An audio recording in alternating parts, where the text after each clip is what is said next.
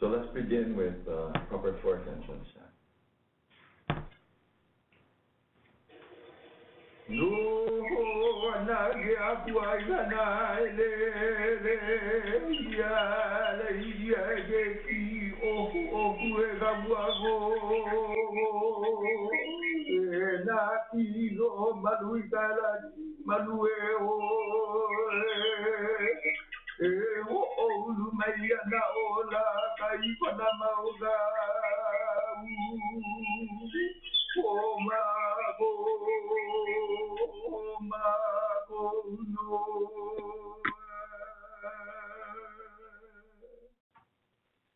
This is a classic chant of the Hula dancer. The setting is the pristine Hawaiian rainforest and the cloud-kissed slopes of the West Maui Mountains. The translation of the chant makes it clear that in the Hawaiian worldview, the upland realm is the home of the gods, a sacred place from which Laka, the goddess of Hula, confers inspiration and personal growth, not on just anyone, but those committed to her care. There's a Hawaiian saying that reflects this relationship well. The land is the chief, and the people merely servants. When we attend Hula events, such as Merry Monarch in Hilo or Prince Lot Festival at Moanalua Garden, we sometimes find ourselves glimpsing, especially through the Hula Kahiko, the ancient dance, a hint of the intimate relationships between people and their natural setting that was a fundamental part of existence in Hawaii before Western contact. Islands of Hawaii, far more than white sand beaches and palm trees, boast a huge range of ecosystems and conditions. And I don't need to spend much time with this group going over such aspects as the topographic range from flat to vertical, the dynamics of land ranging in age from just formed and devoid of life to climax forests supporting thousands of species.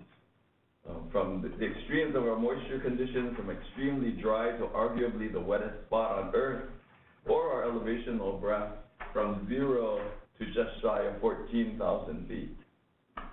This was a setting that provided not only for bountiful necessities, but the rich luxuries of Hawaiian life. A natural setting that enabled Hawaiian culture to flourish as one of the pinnacles in Polynesian society, excelling in voyaging, in featherwork, fishing and fish ponds, household amenities, kapa fabrics, and crafts of all kinds, and generating an equally rich cultural system in the pre-contact society that developed within it. Hula was but one of the many cultural developments of ancient Hawaii, and it's one of the most strongly expressed today. Therefore, it continues to be an excellent venue for exploring the relationship of Hawaiians to the natural world. As we explore these natural connections, I want to examine three major themes. First, the spiritual foundations of Hula and the major deities of the ancient dance form. We'll see how from ancient times, Hula was an art dedicated to specific deities in the Hawaiian pantheon, and that these were associated with specific plants and animals. Second, Hula clothing, ornamentation, and instruments form the material expressions associated with Hula that came from both cultivated and wild sources. And finally, the mele, the chants, and the songs of the Hula from ancient times to today celebrate and incorporate elements of the Aina, land, sea, and sky. The goddess of volcanism, Pele, perhaps the most widely known of the Hawaiian deities, is strongly associated with Hula via the epic tale of Hi'iaka Ikapolio Pele. In this oral tradition, Hi'iaka Ikapolio Pele, the youngest and most beloved sister of the fire goddess, is sent on a quest that takes her across the island chain for her sister. Early on, she encounters Hopoi, a forest goddess, dancing on the shore at the edge of her hala forest. Hi'iaka is entranced by the movements of Hopoi and her dance, and asks her to teach them to Hi'iaka, thus providing the origin not only of Hula, but of the tradition of teaching Hula. So just as ho'okupu or offerings are presented at the edge of the volcano, So also, many dancers of the Pele repertoire are moved to provide hula to honor Pele in her home of eternal fires.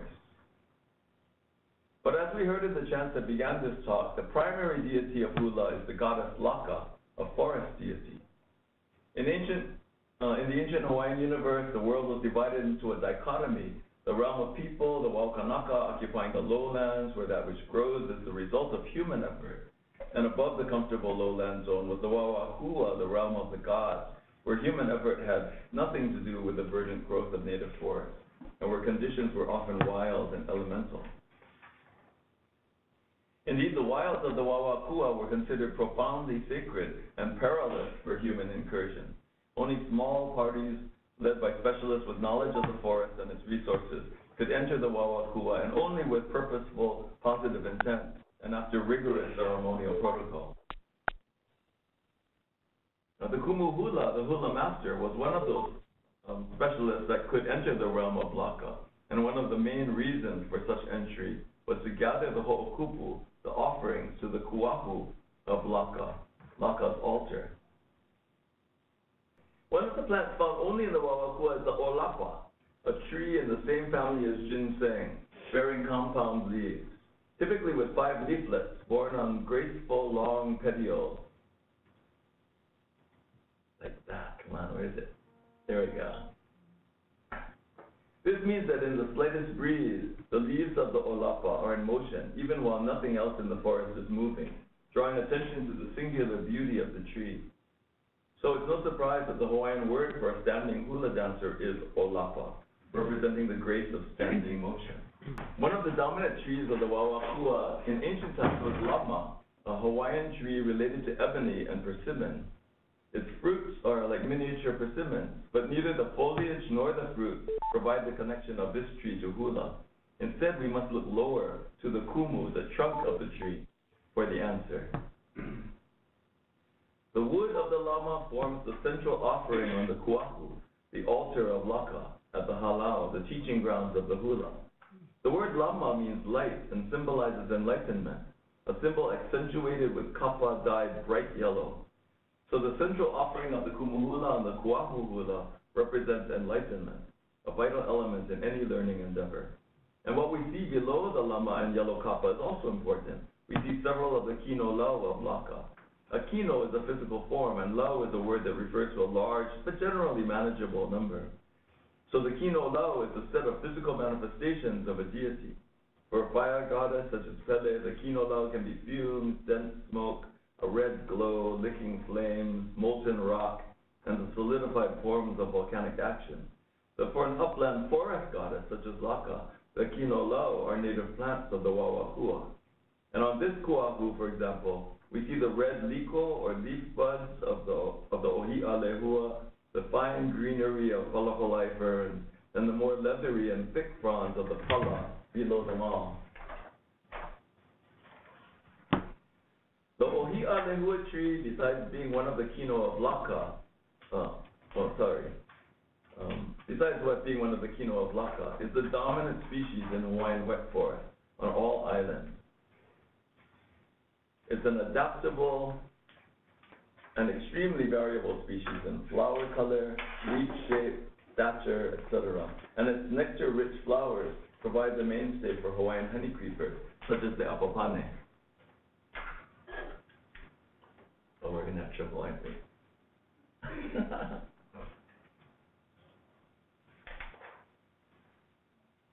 The red flowers of the ohia tree are called lehua.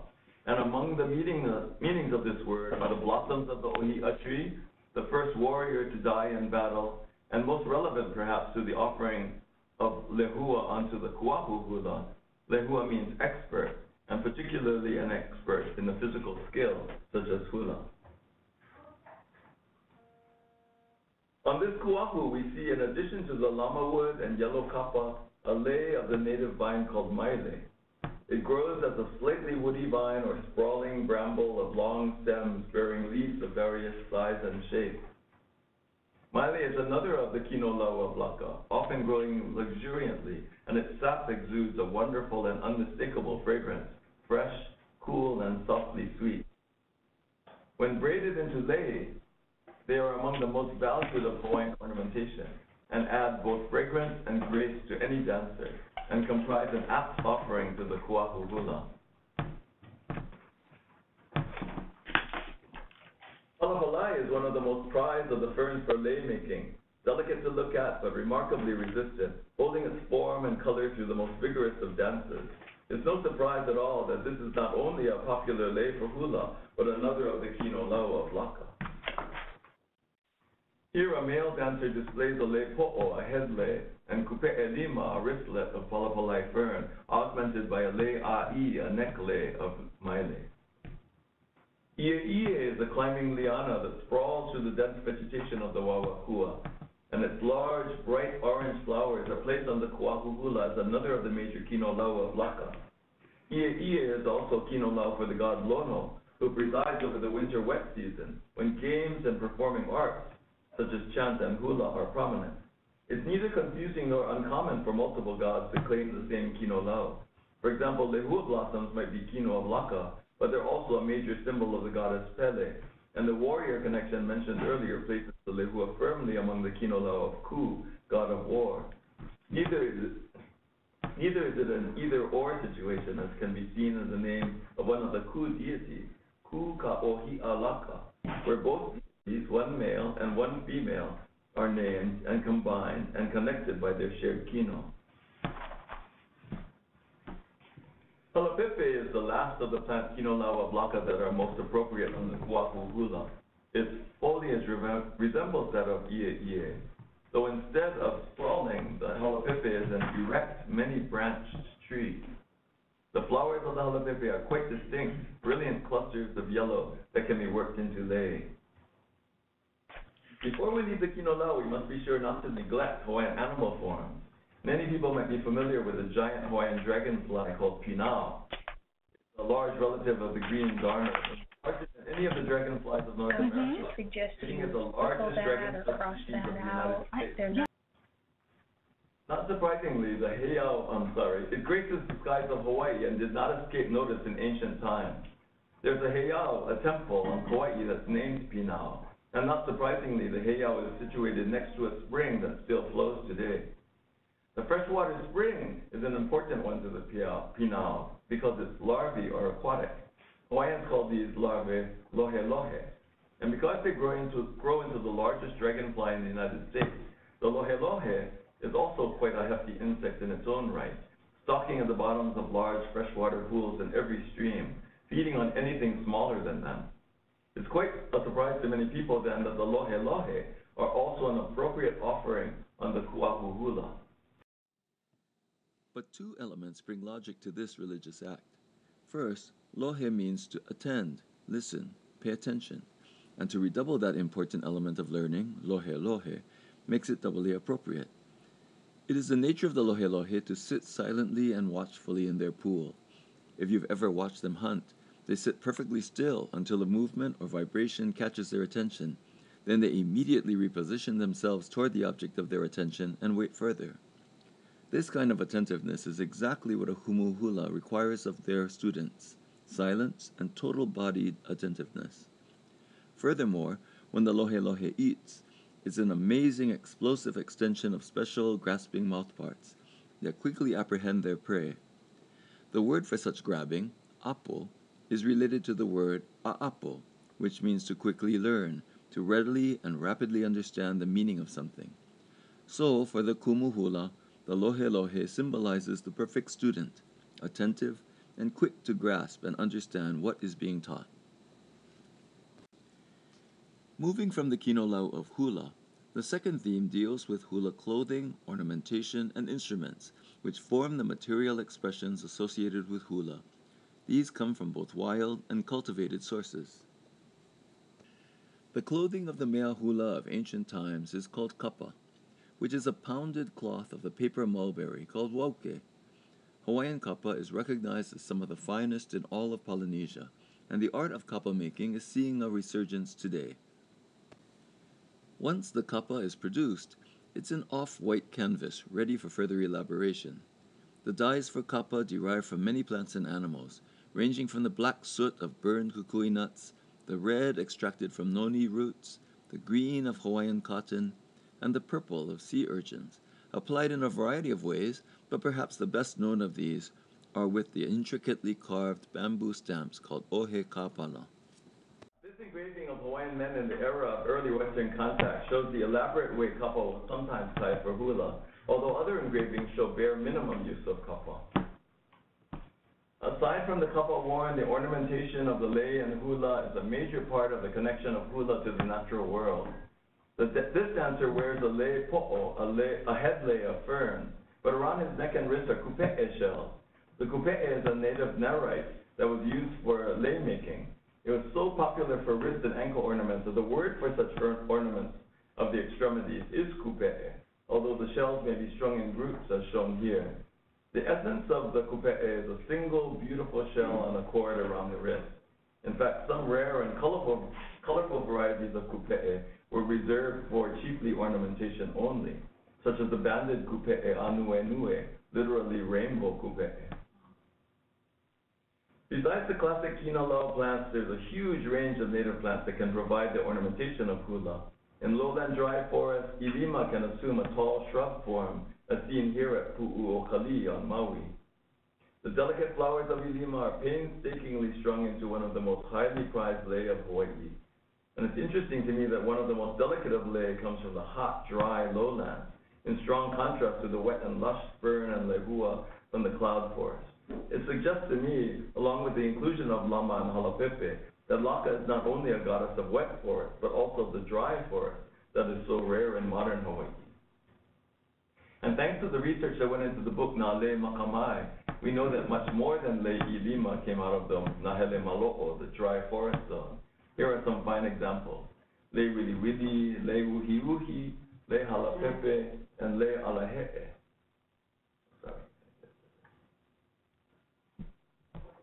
Returning to this image, one of the earliest depicting hula, we can see two items that count as both ornamentation and instruments. What's going on? The uli, a gourd rattle, often decorated with feathers and filled with hard seeds, and the kupe'e wawai, the leg ornament, made of hundreds of dog teeth tied onto a dense cord framework. What's not obvious until you wear the kupe'e wawai is that it's also an instrument. The teeth hang in loose contact with each other so that when the foot is stamped, as in the ku'i movement, they make a remarkable sound. Here's a closer look at the items. The kupe'e niho ilio can have from 300 to 600 or more teeth per side, tied together with olona, a native Hawaiian plant, providing one of the strongest natural fibers known. Olona is a nettle, but in Hawaii none of our nettles sting since they evolved in a setting lacking any large herbivorous mammal. Hawaiians extracted and wove the fibers of olona into a wonderfully strong cordage. Nearly all of the finer items fastened with cordage were made from olona. So the hundreds of dog teeth were tied onto a framework of olona with loops on the edges for lacing onto ankle or calf. Meanwhile, the uli is at its basic level a hollow gourd into which hard seeds, such as those of ma'amane, were put to provide a rattling sound. The feather shield like cap hides a short handle grip made of bases of tea leaves. With the feather disc missing, the underlying construction can be readily seen. Olona cord secures the framework of tea leaf stems in a cone upon which the ornamentation could be attached. Just as the uli's rattle vessel is of cord, so the basic hula drum is made of two ipu gourds, joined and lashed together. Here's a bit of a classic chant, Kualo loa kia au, with the sound of the ipu heke accompaniment.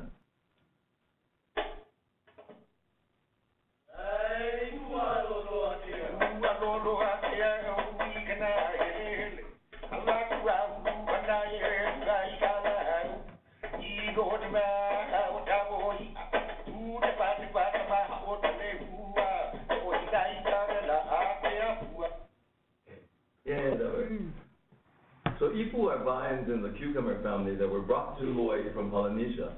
Flowers are soon followed by hard fruit that grow into many different sizes and shapes, depending on the variety of ipu being grown. After the gourds mature, they dry into hard, smooth, hollow containers holding the seeds of the next generation of plants. And careful selection of just the right shaped gourds combined to give the classic form of the ibuheke. The ibuheke was and continues to be the primary percussion instrument for hula, as it was for the exhibition of hula at King David Kalakawa's Jubilee in 1886, and at a recent uniki ceremony on Kauai. Otherwise, the hula drum, the pahu, is generally reserved for the most sacred of dances, evolving from their use during the rites at Heya of the great temples. For example, here's an excerpt from a hula pahu, a sacred drum dance from the Heya of Paka'alana in the valley of Waipi'o, which was the royal center in the time of Liloa.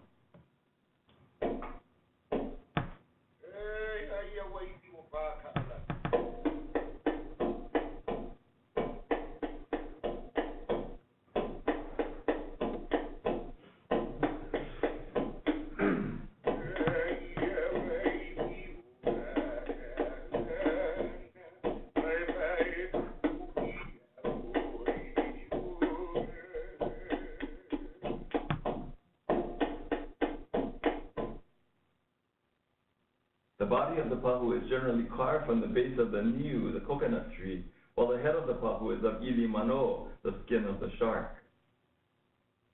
The ancestors of Hawaiians brought ohe, bamboo, to Hawaii from Polynesia, perhaps 1,000 years ago, and the thin-walled form of Schizostachyium glaucifolium is used to make a variety of hula instruments, including the pu'ili split rattle, ka eke eke tube percussion instruments, and the ohe hano ihu, the nose flute.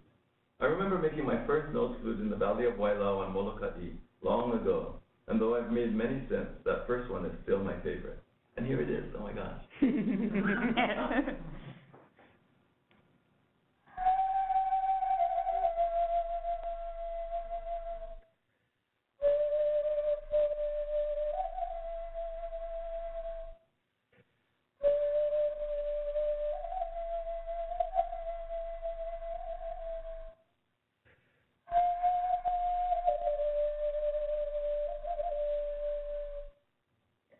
Still playing.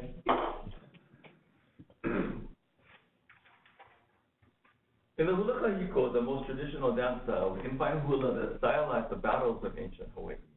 Hula sticks called kala'au are the stylized forms of spears and clubs, and as in the wood suitable for weapons, the slow-growing, extremely dense and strong wood of the lowland dry forests were also the best suited for hula implements. These included alahe'e, a very straight, light-colored tree, and kawila, a fine-grained and extremely strong wooded species, shown here growing in an a'a lava flow in Kona. But what is not widely known is that the movements of the hula share many elements with the movements of lua, which is the ancient Hawaiian martial art, a required part of the training of the chiefs and their ohua, their attendant retinue. The use of ritualized movement and exercises with weapons as part of the training of warriors is widespread in Polynesia, and perhaps best known in the form of the Maori haka, which not only builds courage and pride, but demonstrates readiness for battle. It's a tradition which continues today in both Maori and Hawaiian cultures. In such exercises, warriors could learn their deadly arts without harming their brothers in arms, but in battle, the movements would result in a dance of death. In fact, that's the title of this work, drawn by Hawaiian artist Brooke Kapukuniahi Parker, that features two major hand weapons, the leo mano, the sharp-toothed dagger, and the neva, the stone-head club. Today, a part of the excitement of hula kahiko is in the artistic recollection of those times, when a warrior staked his life on the qualities of the native woods that he selected and worked into his weapons, a reliance that required of him the most intimate kind of relationship with the natural world around him. Finally, leaving the material culture of hula, we'll spend a moment talking about the mele, the chants and songs of the hula that celebrate and incorporate elements of the aina, land, sea, and sky. A Hawaiian considers all of the natural elements of his or her home with great pride and love, and this is reflected in the words of chant and song. When you think on it, hula is an art form that does not exist without words. Hula is always a visual expression of words. And because of the world-class beauty of the island, the poetry of hula cannot help but be remarkable. The unique plants and animals of your aina are the perfect inspiration for song. Only in Ka'u on Hawaii Island can you find this species of silver sword. Only in the Aina Ko'olawa, Paleakala on Maui can you find the Akohekohe or crested honey creeper. Only in the Aina of Koke'e on Kauai can you find the fragrant mokihana. Only in the Aina Ko'olawa of Oahu grows the famous Lehua ahihi. And Oahu also boasts nearly all of the species of the pupu kanioi, the singing land snail. In the mele called Manu'o'o, the beauty of a lover is compared to the brilliant feathers of the o'o bird in the region called Malama on the island of Hawaii.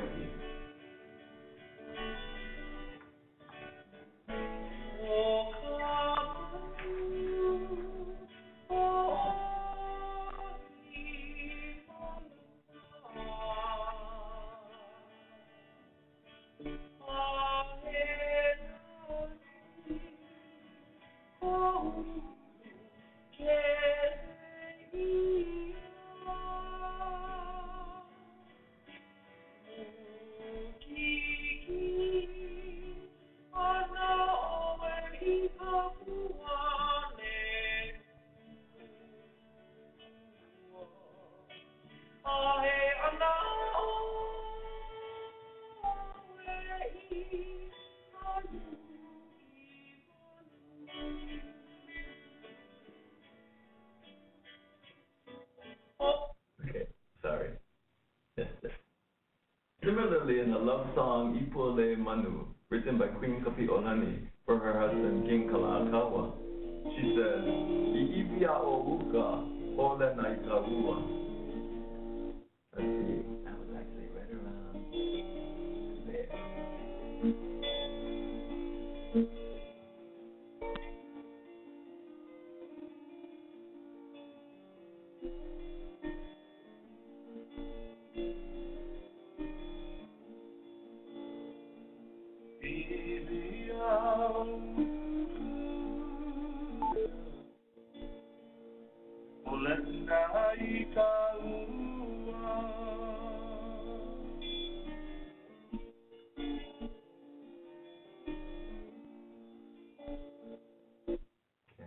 The uplands are a symbol of exalted status, and the chill of the rain is her intense love.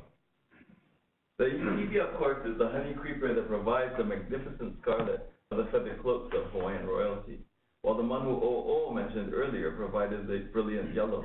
It's no coincidence that both birds were denizens of the same upland Wawahua in which the gods dwell, and in which the inspiration for Hula comes.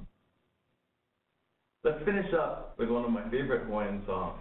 The beautiful Hula Waika is a modern adaptation of a chant from the time of Kamehameha I. Waika is an upland forest region of the Kohala Mountains on the north end of the island of Hawaii, and very few people visit this forest, which does not lie near any of the main roads.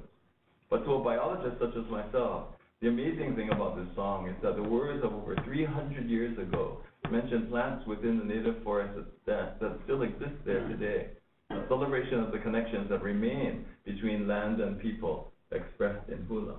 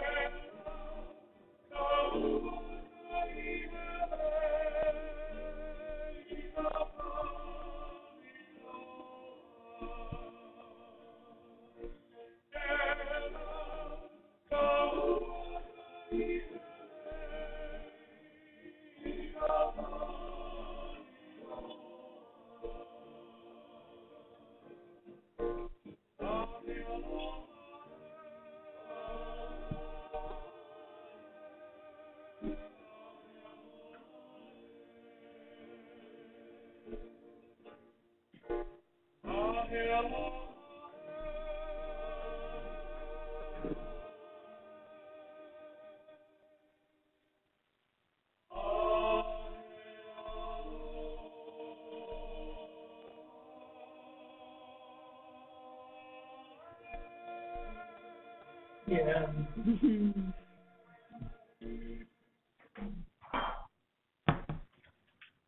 Okay, so that's the end of the presentation. So I hope you got a feel for the kinds of connections that Hula has with the natural world, both in the material culture, the spiritual and religious background of it, and then in just the sheer amount of material that goes into the words of Hula that are inspired from the natural world. Those are the three elements. It's these kinds of details, I think, that we can use to build appreciation of people in general to what we have here in Hawaii. So that was the point of this presentation. If folks want to unmute on the phone, if they have any questions, please feel free to do so now. And we've often had a good discussion, so I'm going to continue recording, even though right there. The leader has unmuted your line. Any questions from Muted. from folks in the room, though? At this point? I said you want me to do that. Can you talk, Sam, a little bit about sort of the conservation ethics that organizations have, particularly with Mary Monarch coming in? Yeah, I'll take them to somebody. That's how I take care of it. And things like that. Yeah, conservation ethic is a personal thing. I think it comes from individual training, and there are some hula halau that are really good at that message. They have really strict protocols on where and when they can collect, for example, lay material. Others will not collect unless they're also planting or in some way helping the area. I know some places, some halau that, for example, have their favorite palapalai patch, and they'll go in, and if there are weeds, they will remove those weeds and encourage the native plants to grow. The rapid Ohia death crisis that faces us now is kind of an interesting indication of how in the hula community you'll have some very strong voices that will take the time to point out how important conservation issues such as this disease are. So when Kalena Silva agreed to be on a PSA about rapid Ohia death, or when a variety of kumuhula jumped on and added their voices to the voice of conservation about the importance of not spreading the disease as a result of Mary Monarch participation. That was a good example of how this can be turned into positive other, issues or examples in mind? No, I was just curious if you thought this was a long-standing sort of tradition, or whether it's a growing You know, in after terms of having the Costco meat, they're protecting sealed, the resources vacuum for sealed. purposes of Hula and others. I think whenever you're in times of abundance, it's easy to ignore conservation. But whenever you have a resource that's threatened by something, or it's becoming harder and harder to find because people are over collecting, you begin to have individuals and groups that will step forward and say, this cannot, this cultural practice is going to be threatened if it's business as usual. That feels good, by the way. Any other comments or questions from the room or from people on the phone?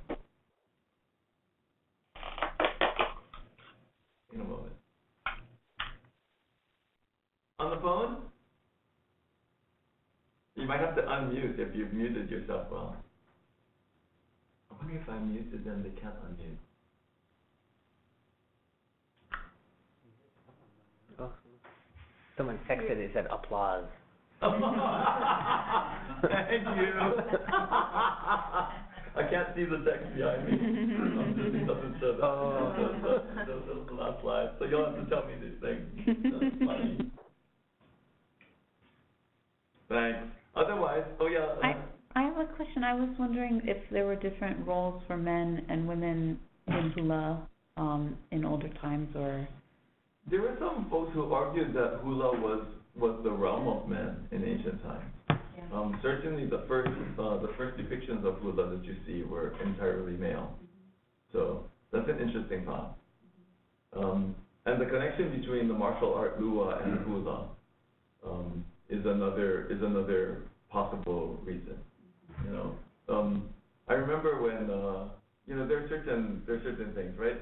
Even in today's world, the idea of gender equity in war, let's say, in warfare or the military, that probably wasn't quite as strongly expressed in ancient Hawaii. There are many stories of women battling alongside.